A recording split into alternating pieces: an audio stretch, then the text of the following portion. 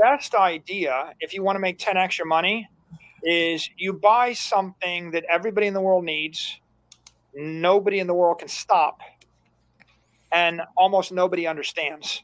Perfect. Okay, so in 2010, that was Amazon, or that was Apple, or that was Facebook or Google. These are all dominant digital networks that everybody in the world needed, that nobody could stop. But if you'd ask the typical mainstream investor, is this a good investment? They would all say, oh, it's very scary. It's overvalued. Amazon doesn't make money.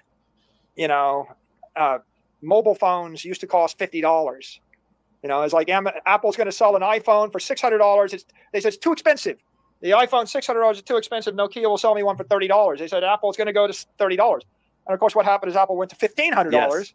And so the conventional wisdom was against these big tech companies.